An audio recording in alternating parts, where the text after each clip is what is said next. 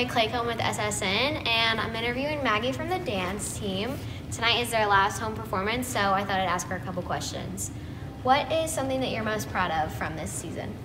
From this season, I'm really proud of how our team has grown together and how we are like a family this year. And what are you most looking forward to for next season?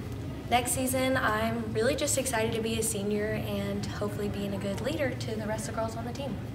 Sounds good. And what was your favorite dance overall from this whole season? Overall, I would have to say it's Let's Get Loud that we performed during football season. I agree. Thank you.